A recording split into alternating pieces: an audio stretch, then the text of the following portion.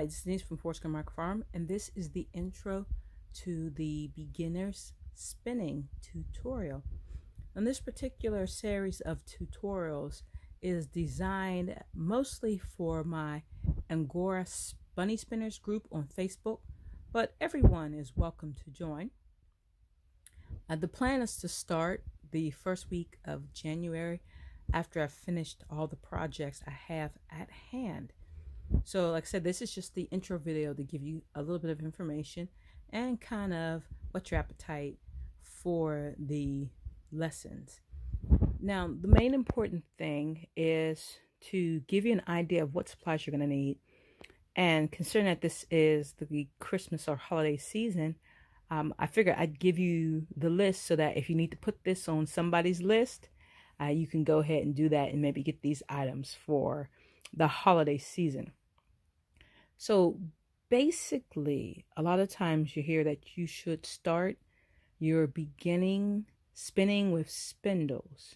So of course, I have some spindles here.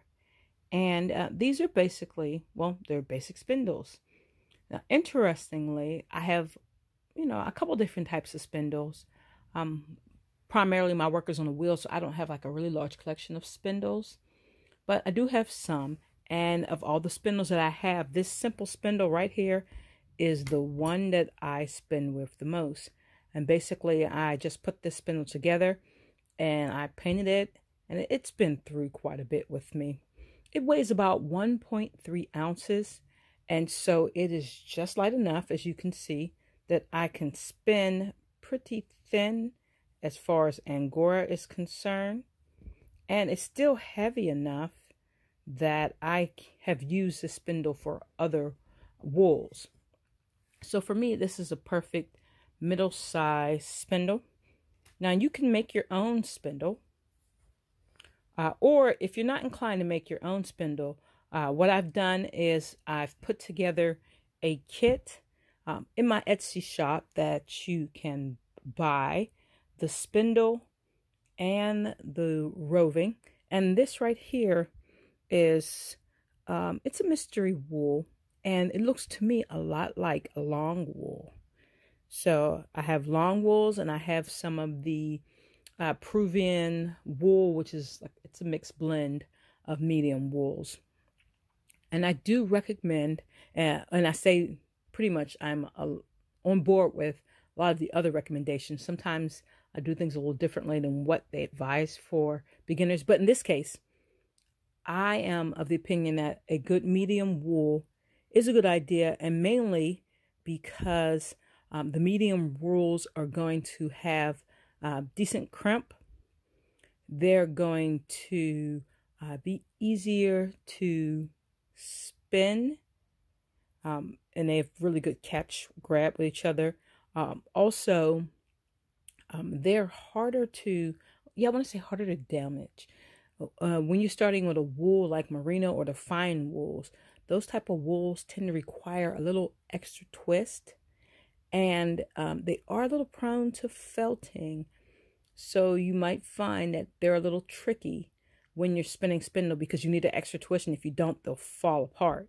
So you're kind of fighting that sometimes, especially with Angora. It's very smooth. Even with crimp, it's still very smooth and prone to slipping, and it also needs a lot of extra twist.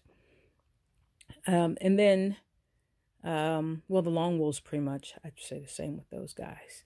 So you want something medium, and you also want something that's not like dangerously expensive, because you might have a 4-ounce braid, and when you get done with spinning, and it may or may not be lumpy or bumpy, but you may only get, like barely 100 yards out of it, where an experienced spinner might get a couple 100 yards. So you may not be able, you might go through a whole lot of fiber. I guess that's what I'm trying to say. So you might go through a whole lot of fiber, and you don't want to shell out a great deal of money going through a whole lot of fiber that you may or may not like or be able to use when you get done. So it's just kind of a practical thing. Of course, like if you're just like out of the pocket rich, well, it doesn't really even matter. Just do whatever you feel like. Or if you're adventurous, because people have learned to spin on alpaca and on Angora, because of course, what were people in Peru doing? They had alpacas. They spun alpaca. They learned how to spin alpaca.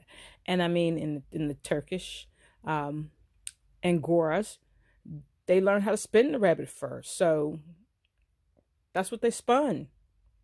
Of course, they had goats too, but still, that's a smooth fiber.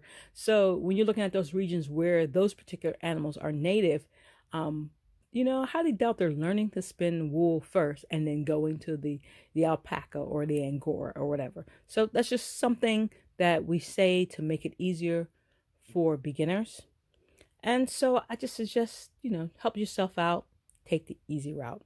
Okay, so anyway, my whole point is that I set up on my Etsy store where you can get a spindle and a couple ounces of a roving, dyed or undyed or whatever you like.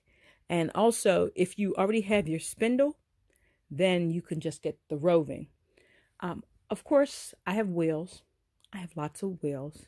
Well, maybe not lots of wheels, but I've got wheels. I've got an Irish tension wheel. I've got a Scotch tension wheel. I have a double drive wheel. So if you are going to start spinning on a wheel, which I didn't start spinning on a spindle, but I'll tell you that story later. So if you are going to start spinning on a wheel because you have one, or you are a little more advanced or more advanced, and you would like to learn the wheel, you know, just let me know in the comments, and I will do a half and half videos or even completely separate videos to kind of walk you through the wheel operation.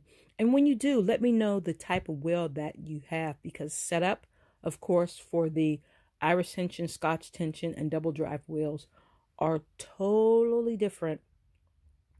Though the concept of drafting is basically the same for the spindle and the wheel. Okay, thanks everybody for watching. I can't wait till the series starts, and hopefully you'll be able to join me.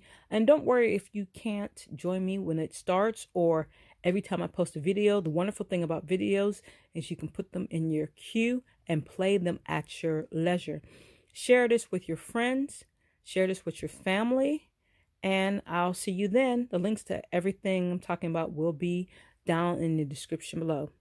Have a great holiday.